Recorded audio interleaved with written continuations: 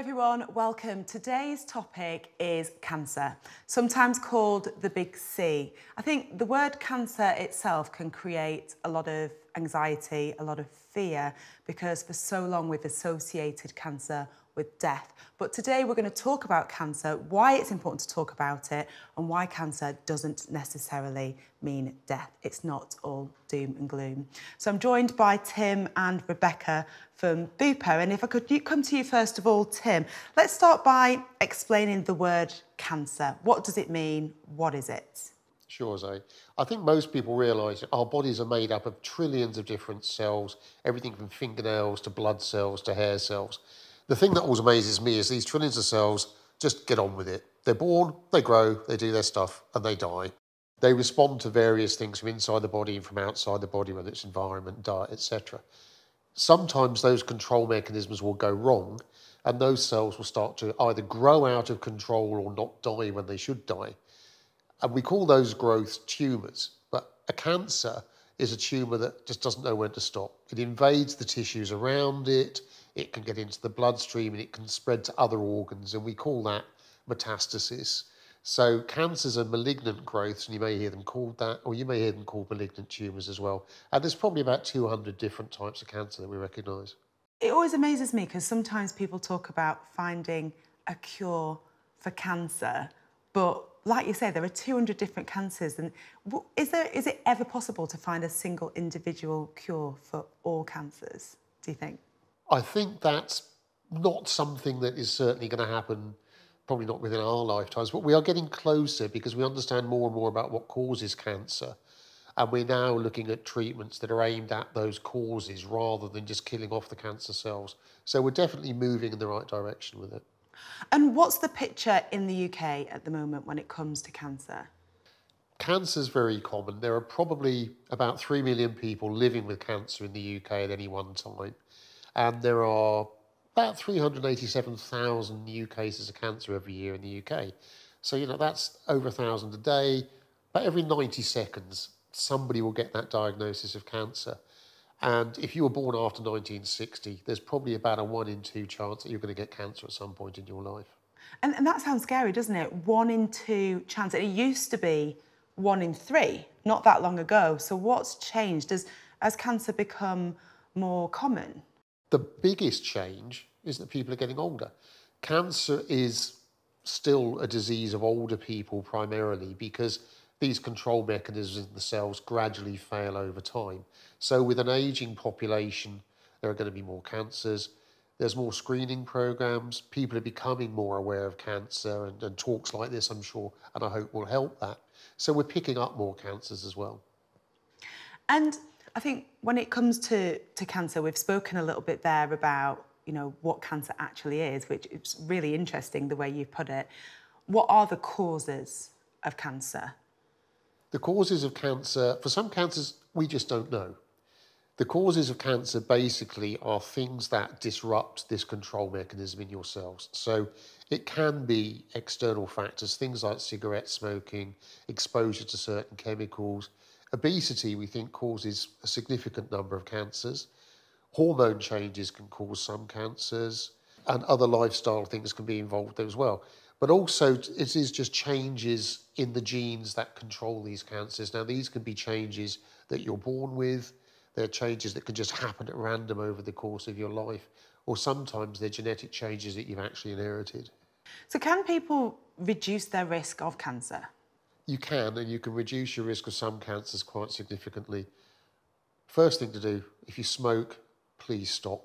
Smoking is the biggest risk factor, not just for lung cancer, which is what everybody thinks of, but mouth cancer, throat cancer, esophageal cancer, stomach cancer, some skin cancers to a certain extent, even bladder cancer. So smoking can cause an awful lot of cancers. Obesity is a significant risk factor for a lot of cancers. And again, it's not the obvious things like you'd think, okay, bowel cancer because I'm overweight, prostate cancer, breast cancer. So a healthy lifestyle, avoiding things like smoking, avoiding excessive alcohol use, stick to the limits, 14 units, 3 or more days a week. Don't binge drink because prolonged liver damage can cause cancer. It's a lot of it is common sense. I think, well, yeah, it always comes back to those healthy lifestyle measures that we know about, that we talk about all of the time, but often, you know, life happens as well, and it can be really difficult to implement very healthy lifestyle. Well, none of us are perfect. I think obesity is always an interesting one because we know that more people in this country are above a healthy weight than a healthy weight. And I think sometimes it's difficult for individuals to get control of that. Do you think that there needs to be, you know, what changes need to happen, I guess at a national level, at a government level, to help people be a healthier weight? Because we know that it is a big risk factor for cancer. We have to look at the information that we provide for people to help them make healthy choices. But we also have to accept some people won't make those healthy choices. So I think you have to be a little bit paternalistic and look at cutting down on things like ultra-processed foods, because adding artificial substances into natural food, we were designed to run on a certain type of fuel. If you put diesel in your petrol car, it won't like it. Put the wrong fuel into your body and things are going to start going wrong.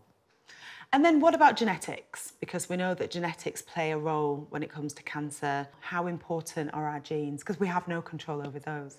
We don't have any control over our genes. We do have some control over things that might damage our genes as we get older. So again, I come back to things like smoking and obesity. We're not quite clear how obesity actually works in increasing cancer risk, but it's causing some kind of genetic damage. When people talk about genes and genetics, they maybe mean different things. So there's the genetics that you're born with, the genes that you've got, and any mutations or changes in those genes. And then there are genetic changes that do run in families. Now, people may say, I'm at risk, there's a big history of cancer in my family. But as I said, 1 in 2 of us may get cancer. We're all going to know a family member who's had cancer. If you have a large family, you're going to think, I'm at high risk, there's a lot of people in my family with cancer. But if you look at things like cancers at an early age in your family, that's potentially a risk factor for you. People who have a history of linked cancers, so women who have had breast cancer and ovarian cancer together, that's a significant risk factor. There are some different ethnic groups where there are different risk factors. People who have had more than one cancer in their lifetime, that suggests they may have a genetic problem which could be inherited. Again, if you're worried, talk to your doctor. There are tests that can be done. And if you are at risk, 2 things. The fact that you've got a risk factor doesn't mean you're going to get cancer. But the fact you haven't got any risk factors doesn't mean you're not going to get cancer. So you'll still have to follow all the advice on healthy eating and not smoking, etc. So when it comes to those sort of specific genes, and I think the most common one that people have heard of is the BRCA gene when it comes to breast cancer. What proportion of cancers are linked to specific gene mutation? In terms of inherited genes, probably not more than about 10% of all cancers. Pretty well all cancers you could probably trace back to a genetic fault somewhere, but it's something that has appeared entirely at random that isn't inherited. But 10% is significant, and if you're one of those at-risk groups, it may mean that your risk could be a lot higher than 10% of getting cancer. It's interesting, isn't it? Because we talk about how genes are inherited from our parents, but actually those lifestyle behaviours that you've spoken about are often inherited from our parents as well. You know, we're more likely to have similar behaviours to what our parents and what our family do. And then also the environmental things that, you know, where we live, you know, if we're exposed to certain chemicals, pollution, they kind of run in families as well. So I guess when you're thinking about your family history, it's quite complex, isn't it? Oh, it's very good. There are so many different factors in play, as you said there, Zoe, and there's only so much that you can alter. So it's all about being aware, and any worries at all, get advice. You can get advice from your GP, you can get it from the NHS website, Bupa website, virtual GP consultations with Bupa. There are so many ways now. Really, don't die of ignorance, as they once said about another disease. Exactly. Tim, thank you so much. That was really helpful to sort of set some context and give us some general information about cancer, really, you know, interesting statistics as well. So, Rebecca, let's have a chat with you. So you're the Medical Director in Healthcare Management at Bupa. And what I'd love to do is talk about some of the ways in which we can be proactive with our health to keep ourselves healthy, but more specifically as well to reduce our risk of cancer, but also, you know, what are some of the signs and symptoms we should be looking out for to be vigilant and, you know, to pick up and detect what could be a cancer early? I think we're all really well aware of some of the common signs of symptoms, checking for breast lumps, for example, and checking for changes in the appearance or the texture of your breasts. But actually, there are lots of other things that you should be on the lookout for. Lumps in other parts of the body, for example. And I think something that's been in the media a lot recently has been about change in bowel habit. So that might mean going to the loo more regularly or becoming more constipated than normal, and any change or in terms of blood in the poo as well. I think people are well aware to look for moles and changes in their shape or size, colour of them. But people should also be on the lookout for new moles. And I think some of the less spoken about symptoms that it's really important to be transparent about in women is vaginal bleeding. So any vaginal bleeding after sex, in between periods, and after the menopause should definitely be a reason to go to the doctor. I think finally, there are some other symptoms that it's also important to be aware of. So persistent heartburn, persistent bloating, as well as, symptoms like a cough or shortness of breath that won't go away. Those would all be things that we want people to be aware of. And I think, often the advice that I give to people is if there's something unusual that's not quite right for you, whatever it is, however obscure it is, if you just have that sense that, this doesn't seem quite right, just speak to a doctor about it, because at the very best, we can just put you at ease. And at the very worst, if there is something going on, we're going to detect it so much sooner. What about younger people? So we do tend to think of cancer as something that affects older people, and it is more prevalent in older people, but saying people under the age of 35, are there specific signs and symptoms that people who are younger should be looking out for? Yeah, it's not a straightforward answer, Zoe, unfortunately. Some of the symptoms that happen in younger adults are really generalised and quite vague. Things like persistent tiredness, for example, or loss of appetite, unexpected weight loss when you're not even trying to. And that's made more complex because some cancers are actually more common in younger adults. I think it comes down to the point that you just made, which is it's about understanding what's your version of normal, what's normal for how your body feels and looks, and becoming an expert in that, so that if something doesn't feel quite right, then you know that it's time to speak to a professional. Do you think younger people are less likely to come forward? And if so, why? I mean, I think people can feel embarrassed about symptoms and they don't want to bother the doctor. And I think, we should rest assured that that's what doctors are here for. It's our job. We're here to help, regardless of whether that's, giving you some reassurance or, checking out your symptoms and saying, actually, I think this is probably worth something that we need to investigate. Maybe one of the, well, I hope anyway, one of the things that might help younger people is a general better awareness of our bodies, feeling more comfortable at exploring our bodies, at looking at our poo, at using a mirror, to look at our vulva, for example, which I know with my older patients, they can be quite squeamish about things like even looking at their poo. And I feel like that message hopefully is getting through to younger people. What would you say to people about that? Yeah, I completely agree. I think there used to be lots of advice about the best way to check for things and even, recommending the best time to check for things. I remember reading something in the media that women should be checking their breasts in the shower just before their period.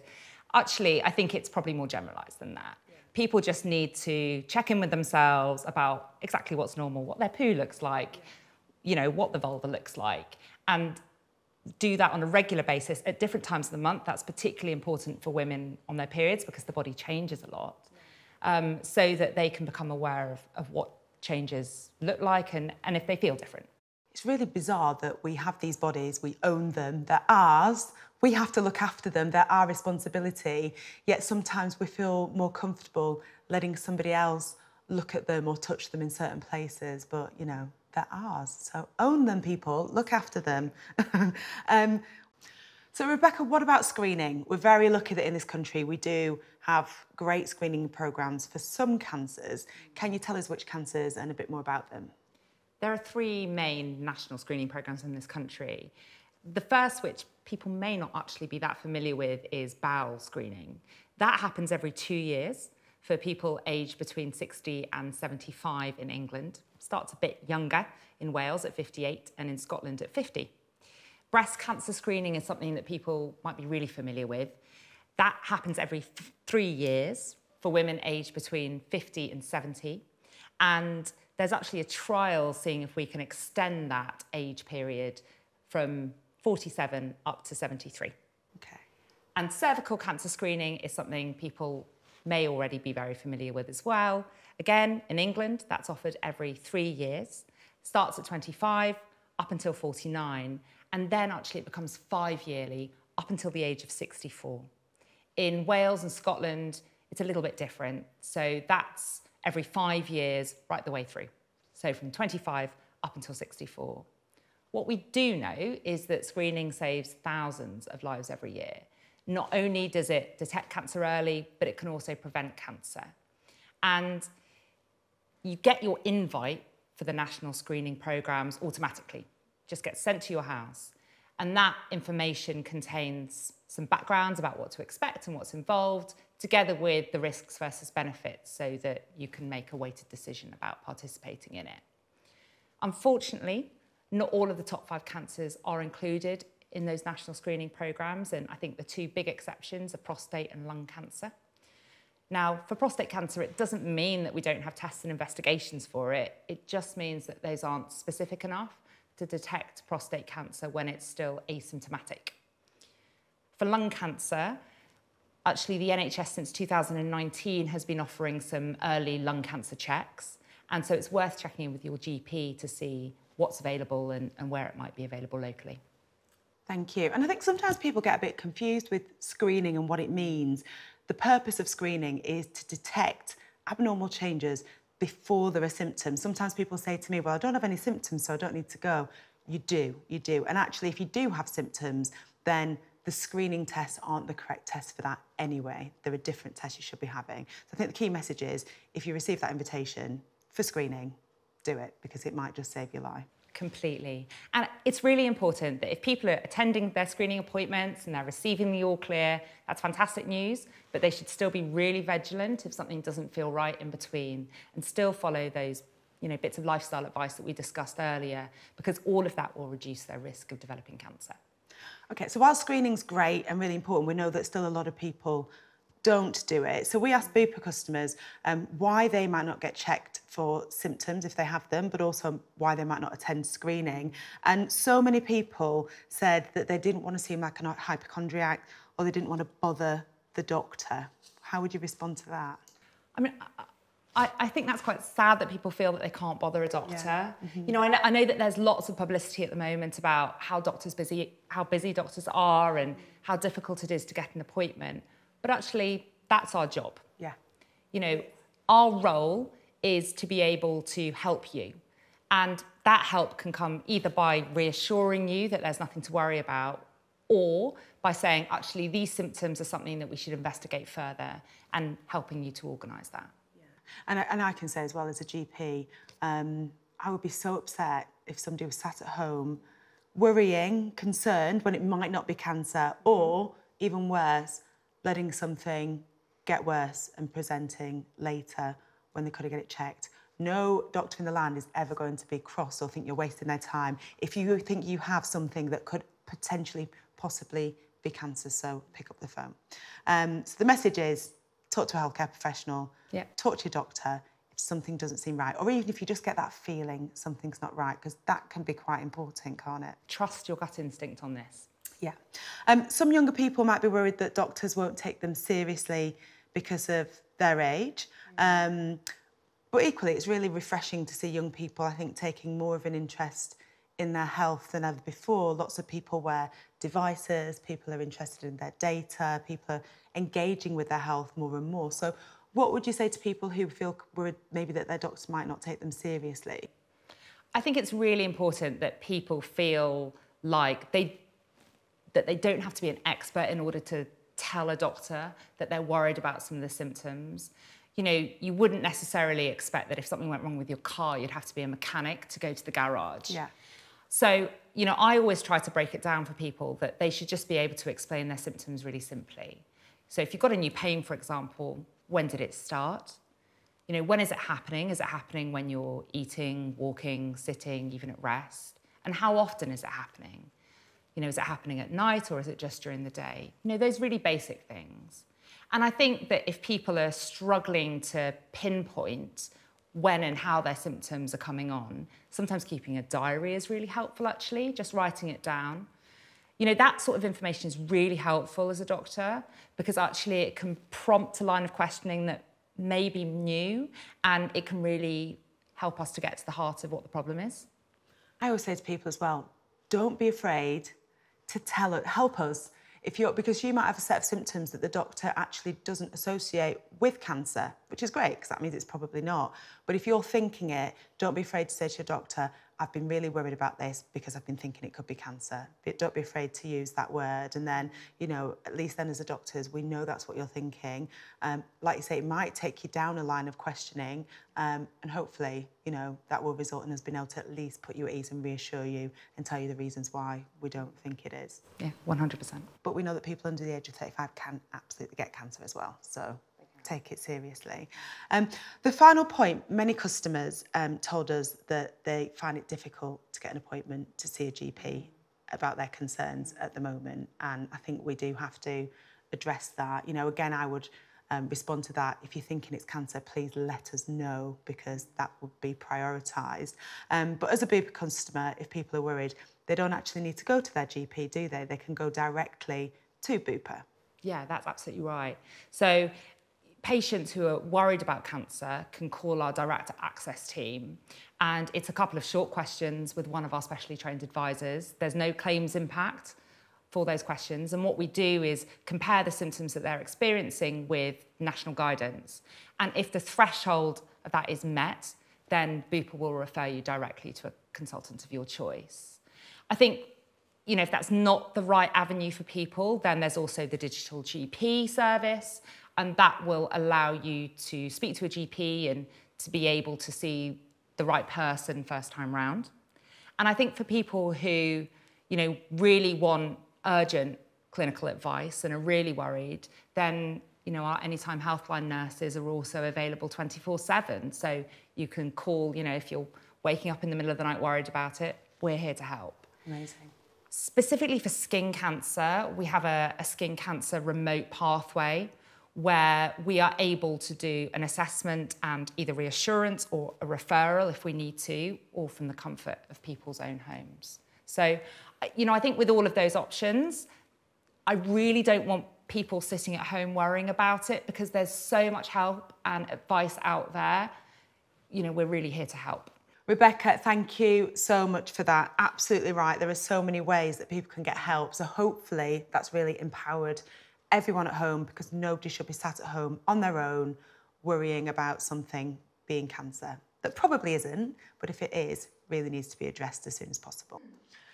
Okay, so Rebecca and Tim, we're going to do one of my favourite activities to do as a doctor now, and that's a bit of medical myth busting in the context of cancer. So first one's for you, Tim. Supplements and superfoods can reduce my risk of cancer. Okay, I suppose first of all, what do we mean by superfood? We're talking here about a food that has been identified as having high levels of something, the X factor, whether it's a vitamin, a mineral or whatever. And yeah, we do know that there are some foods that can prevent you getting some illnesses. Foods that are high in iron, for example, can help prevent things like anemia. But there's no evidence at all that any particular food can protect you against any kind of cancer at all, unfortunately. Again, it comes back to being sensible, eating a healthy, balanced diet, all the main food groups in it, nothing to excess. Be sensible. If you're worried at all, again, just seek advice. Rebecca, I'm getting older now, so I don't need to worry about cancer. Well, unfortunately, most types of cancer do increase as we get older. And, you know, as we previously discussed, about 1 in 2 of us will have cancer during the course of our lifetimes. And that's because as we age, our cells accumulate damage. And sometimes, unfortunately, that damage can result in us developing a cancer. You know, the common cancers as we get older are breast for women, prostate for men, colon, rectum, skin and lung cancer. You know, I think it's really important for us to remember that, you know, just because you're getting older doesn't mean that you're definitely going to get cancer. But also those lifestyle factors that we have spoken about before, actually that's an opportunity. It means that we can reduce our risk of developing cancer regardless of our age. So, you know, I find that really heartening. Perfect. The next myth for you, Rebecca, cancer will always return. Not necessarily, but it is possible. And I think that that's why, as doctors, we talk in terms of remission, not cure. I think it's really important for people who have had a cancer diagnosis or, you know, have a family member who have been diagnosed with cancer to remember that every day in remission reduces that risk of recurrence. And, you know, for most cancers, if they're going to come back, they're going to do so within either the first 2 years and, you know, even less likely within the first 5 years. And after that, literally day by day, the risk goes down. You know, I think after 10 years for some types of cancer, actually, you know, doctors are confident enough to say that the cancer has been cured. But, you know, just because the risk of recurrence is going down, that doesn't necessarily mean that the mental burden gets any easier for patients. And, you know, I think we just need to be really sympathetic about how stressful it is on people. You know, I think that's something that our nurses are really good at Bupa, understanding the kind of long-term impact of a cancer diagnosis, even years down the line. You know, patients need to be listened to and supported and potentially, you know, directed to the right information and resources. So that's something that we're keen to do. That's really helpful. The next one, again for you, Rebecca, is I don't smoke. Can I still get lung cancer? So firstly, if you've never smoked, that's fantastic news. Well done. You know, I think smoking doesn't just increase your risk of lung cancer. It increases your risk of heart disease, of lung disease, and, you know, strokes, for example. I think it's a slightly complicated question. Firstly, because there are some really rare forms of lung cancer which can occur in people who have never smoked. And also, you know, people who've been exposed to other people's smoke, so-called passive smoking, you know, can be at increased risk of lung cancer, even if they've never smoked themselves. And that's, you know, really because the chemicals in cigarette smoke impair the cell's ability to repair themselves. And so you get this accumulated damage that we've spoken about before, and in certain cases that can lead to cancer. Smoking overall does increase your risk, not just of lung cancer, but of throat and mouth cancer, and actually of all cancers. But if you've never smoked, that's fantastic. It reduces your risk of developing all of those, but it's still really important to attend your screening programs and to lead a healthy lifestyle and to be on the lookout for any of those kind of worrying signs and symptoms that we've already spoken about. And I think, you know, a persistent cough that you don't know why you have it, it's unexplained, even if you're a non-smoker, even if you've never smoked, still needs to be checked out. One for you, Tim. Young people don't get cancer. It's true to say that cancer generally is more common in older people, but it's by no means unheard of in younger people. One of the big concerns for us as doctors at the moment with younger people is melanoma skin cancer. That's probably the commonest cancer in people under the age of 35. And that's really down to excessive exposure to the sun, inadequate protection from the sun. So that's something that you really have to be careful with. Younger people, children in particular, are more prone to some of the blood cancers and things like leukemia. And they can be difficult, again, to diagnose in that they can be things like recurrent infections or tiredness. And again, if you're concerned about your child, if you're a young person, you're concerned that things don't feel quite right for you, again, seek advice. But unfortunately, cancer can happen at any age, even though it's far more common as you get older.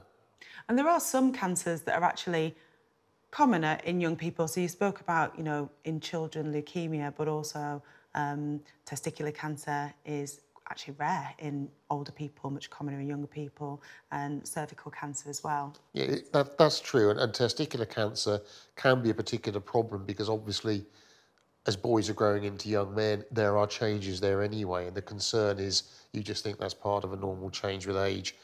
If you find that your testicles are growing unevenly, don't just assume it's age, get it checked out. cervical cancer, particularly, although we've spoken about the age that the screening program kicks in. As we said, the screening program is not for people with symptoms of cancer. So if you're a girl from your teens onwards, if you have symptoms that aren't normal for you, don't assume it's just your hormones settling down. Again, get things looked at and get everything checked out. And I think, again, it reminds us, if you have just that gut feeling, something's not right, whether you're a parent of a child or you're a young person yourself, tell the doctor, tell them what you're thinking, and if you have to be persistent, because cancers do happen in young people and, you know, they can be quite difficult sometimes to diagnose. Okay, well, thank you both for that. I love a bit of myth busting. I always think it's just really interesting and I think hopefully helpful for the people out there as well. Which reminds us as well that no question when you're speaking to a doctor is silly, is too small, is too out there. Just ask it. And that leads me on to some of the questions that we've had submitted by our viewers before this event. So, question for you, Rebecca. I know there's a link with genetics and some female cancers. Is it the same for some men's cancers? It's the same to a certain extent for male cancers, and particularly for breast cancer in men and for prostate cancer. But depending on the gene involved, actually the risk is a bit lower. You know, what we'd say is that if you have a close male relative who has been affected by cancer, then it's definitely worth discussing it with your GP if you're worried about your own risk. And I think what people need to be aware of is, you know, if they feel that they have a genetic risk associated with the family, to be aware of the signs and symptoms of that particular cancer, just so that they can be on the lookout for them. Okay. And when you say a close family member, you mean first degree relative, so that would be a parent, a sibling, or a child? Exactly. Okay. Next question, Rebecca. I'm 35 and my dad's recently been diagnosed with prostate cancer. What can I do to protect myself? So unfortunately, there's no way of preventing prostate cancer. I think there are ways that you can reduce the risk. So there's some recent data that's come out to show that if you're overweight or if you're obese, you're more likely to be diagnosed with an advanced stage of the disease, unfortunately. So it's really important that you try to maintain as much as possible, nobody's perfect, a healthy diet, maintain really good activity levels, just so that you can try and stay within that healthy weight range. I think also really important to be aware of the signs and symptoms of prostate cancer. And that's particularly true of, you know, a change in the way that you urinate. So not being able to urinate in the same way that you used to be able to, and blood in the semen or urine, both reasons to go and see a doctor. You know, for prostate cancer, if you have a first-degree relative with a history of prostate cancer, and by that we mean a father, a brother, a child, for example, then we know that you are at a slightly increased risk of developing prostate cancer yourself. And that's definitely worth going to speak to your GP about to get checked. Okay, next question I have is, how do I talk to somebody if I'm diagnosed with cancer? I think that could be a really difficult conversation to begin with. I think the main thing is to just start talking. Yeah. Doesn't really matter what you say. You know, I think it's likely that you're going to have lots of questions, and my advice is to write them down. I think that's a good place to start to identify what's important to you, where you might start to, you know, find some answers to them, and also might help you to signpost to the best place to answer them. You know, it might be a family member, it might be a close friend, it might be a health professional, or it might be a charity. There's so much advice out there. You know, I think one thing that I'm really proud of at Bupa is that our nurses are really good at that. So we have a specialist support team of nurses who, you know, are there to listen, but also to be able to work through you what might be important for you and to point you in the right direction for where you can get some answers. That's really helpful. How do I support somebody with cancer? I mean, I think it's important to remember that not everybody wants to talk about it. So my recommendation would be that you just start by acknowledging what's happened and then saying that you're free and, you know, willing to listen to whatever they want to talk about, actually. I think lots of people are really hesitant about talking to somebody about it directly because they feel like they have to be an expert in it, that they have to know all of the answers. Actually, it's just about supporting somebody's journey. And they may want to talk about anything other than cancer. So, you know, it's just about being able to join them and hear what they have to say, regardless of what that's about. I think don't be afraid to ask as well, or let them know. If you just say to somebody, you know, I don't want to overstep the mark here, but you let me know, how can I support you? How can I be there for you? And just letting them know that you're there. It might be that they say, oh, actually, I don't want to talk about it, but I would love to go out for a walk on Sunday to our favourite spot or whatever. Yeah. So, yeah, okay. Tim, a couple of questions here for you. I've been on the contraceptive pill for 20 years, since I was 16. Are there any links to an increased risk of cancer? This is an interesting one because there were a lot of reports in the media a few years ago, which I think scared a lot of women about possible cancer risks associated with the pill. Yes, there is a very slightly increased risk of breast cancer if you're taking the traditional combined oral contraceptive. But to put that in context, maybe 1 in 100 cases of breast cancer can be shown to be linked to taking the pill. 8 in 100 cases of breast cancer are probably linked to obesity. So that puts it into context. The other thing to remember is, even if there's a slightly increased risk of breast cancer, the pill actually protects you against ovarian cancer and cancer of the womb. Now, breast cancer, as we've discussed, there are screening programs. It's relatively easy to detect early. Early detection means better treatment, means better survival. Ovarian cancer and womb cancer, harder to detect. There's no screening program. If they're detected later, survival is worse. So actually, if you look at the risks and the benefit from being on the pill outweighs the risk. What I would say is, over the last 20 years, your body might have changed, the types of contraceptive that are available might have changed, your life circumstances might have changed. It's probably not a bad time to just have a word with your doctor or your family planning professional and say, is this still the right thing for me? Absolutely, brilliant advice. A close friend recently died of ovarian cancer and had very few symptoms. What should I be looking out for? This is another difficult one because, as we've said, ovarian cancer can be very difficult to diagnose. The symptoms of ovarian cancer can mimic lots of other conditions, but we're looking at things like unexplained abdominal pain, bloating, feeling full up when you haven't eaten. Changes actually in bowel habit and the way you pass urine can be affected by ovarian cancer. Tiredness, unexplained weight loss, all the things that we've mentioned as rather vague symptoms. But again, this is all about understanding you and how you work. If you hear a funny noise in your car, you go to the garage. If you don't seem to be working properly, you need to get that checked out and seek advice again. And it's partly due to the location of the ovaries, isn't it? You know, if you have a breast cancer, you know, your breasts are on your body, you can examine your breast. There's a likelihood you might detect a lump. Skin cancer, we can see our skin. Testicular cancers again. But things like ovarian cancer, pancreatic cancer, cancer of the gallbladder, those organs that are deep inside the body, we can't access them. There aren't screening programs. So unfortunately, is that one of the reasons why they do tend to present at a later stage? Well, absolutely. And also, again, because the symptoms are so vague, so people are going to say, oh, it's indigestion, it's the time of the month, I always retain fluid, these kinds of things, which that may be perfectly true, but actually you don't necessarily know unless you get it checked out. And if it's happening all the time, and it doesn't seem to be obviously related to food all the time of the month, then please just seek advice. And then I guess my question from that is, how do we then maintain that balance? Because the danger is that every time people get a bit of a funny tummy symptom or feeling a bit tired, you can start to worry that it's cancer. Is it more about looking at the pattern that things are tend to, you know, not get worse and better, but gradually get worse? Or how else can people identify when they should be worried versus when actually, if it's just sort of common things like tiredness, it might not be so worrying? I think it's important, as you said, to identify patterns, keep a diary.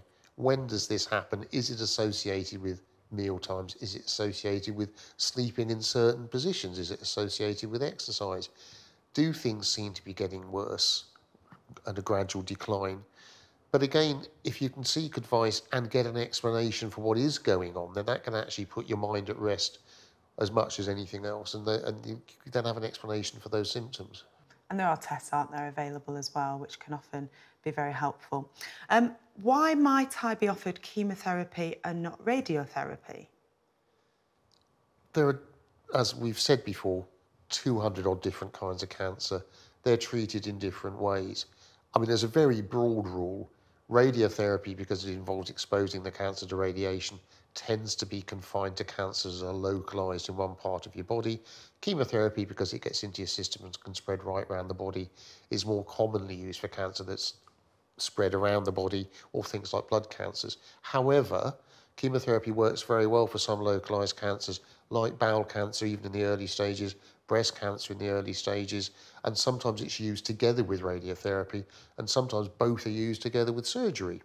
So it's very much about what's your cancer type, have you had other tests that suggest that you may not tolerate chemotherapy very well, have you had radiotherapy to an area previously, which means you can't have radiotherapy twice to that area.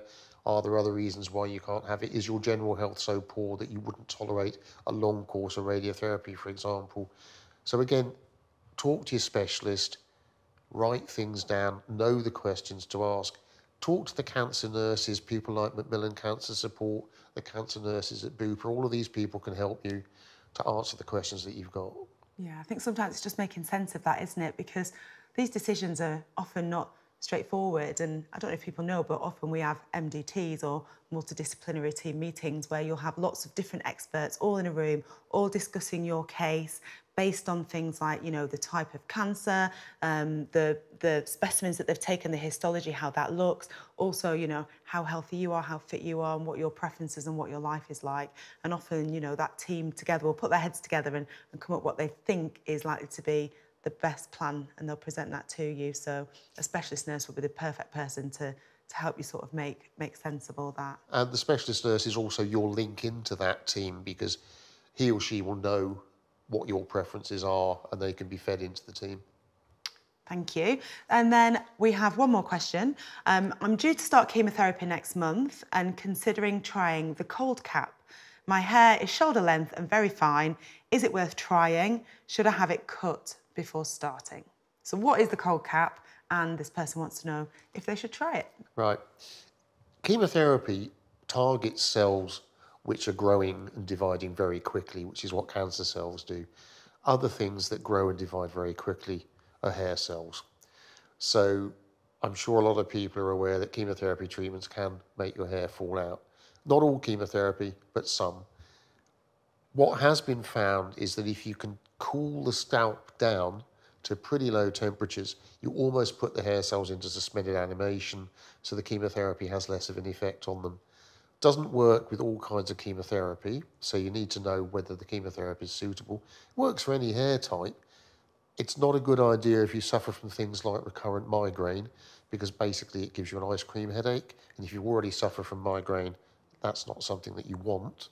But again, actually, if you're able to tolerate that, then the cold cap may be for you. Again, discuss it with your oncologist, discuss it with your specialist nurse. So I guess that's the thing with the cold cap. It's about, like everything when it comes to cancer, asking the questions, being informed so that you can make your decisions. I think the other thing with a cold cap is if you do try it and it's too uncomfortable, you can always take it off. You're not committed to wearing it for every treatment after that. Thank you, Rebecca. Thank you, Tim. Thank you so much for sharing your wealth of knowledge with us. And I really hope that that's empowered our viewers to take care of your bodies, be vigilant, attend your screenings. And if there's anything that you're worried about, then get it checked out, either with your GP or by contacting Bupa.